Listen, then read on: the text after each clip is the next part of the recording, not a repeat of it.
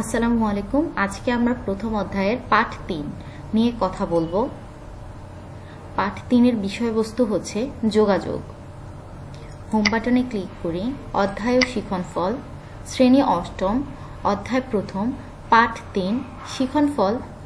যোগাযোগের ক্ষেত্রে তথ্য ও যোগাযোগ প্রযুক্তির ভূমিকা ব্যাখ্যা করতে পারবে। পরবর্তী সেকশনে যাব ইন্টারেক্টিভ কন্টেন্ট।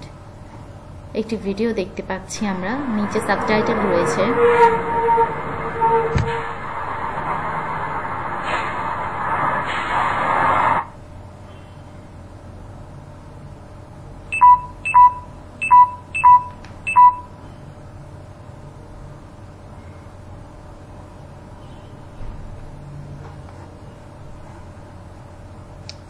আমরা এখন ইন্টারেক্টিভ কন্টেন্টটি দেখে নিব।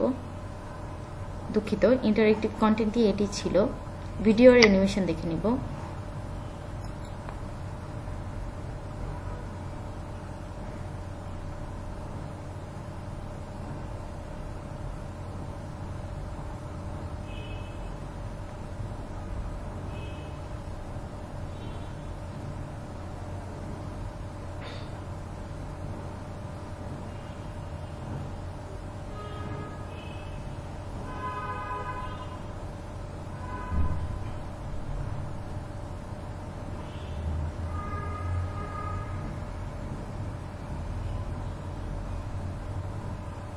মা, আমি জিপিএ ৫ পেয়েছি।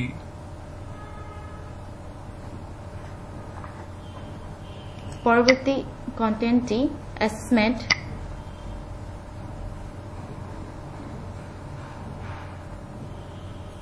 ঠিক আছে, এখন এটার নির্দেশনা হচ্ছে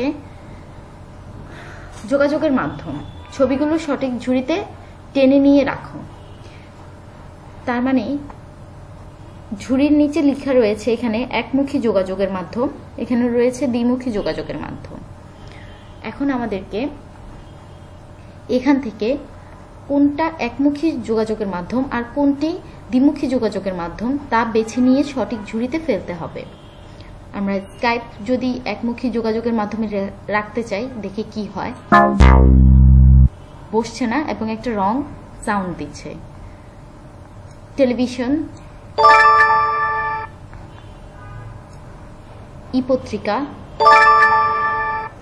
মোবাইল ফোন, তাহলে স্কাইপ হচ্ছে দ্বিমুখী যোগাযোগ, মোবাইল হচ্ছে দ্বিমুখী যোগাযোগ, রেডিও একমুখী যোগাযোগ, ইমেইল দ্বিমুখী যোগাযোগ, পত্রিকা একমুখী যোগাযোগের মাধ্যম। আমরা যদি পুনরায় খেলতে চাই তাহলে পুনঃস্থাপনে ক্লিক করলেই আমরা দেখতে পাবো যে ছবিগুলো আগের স্থানে ফিরে গিয়েছে এবং কি আমরা নতুন করে আবার খেলতে পারবো। ধন্যবাদ সবাইকে। আমরা সূচিপত্রে চলে যাব। পরবর্তীতে আমরা অন্য কোনো পাঠ নিয়ে কথা বলবো।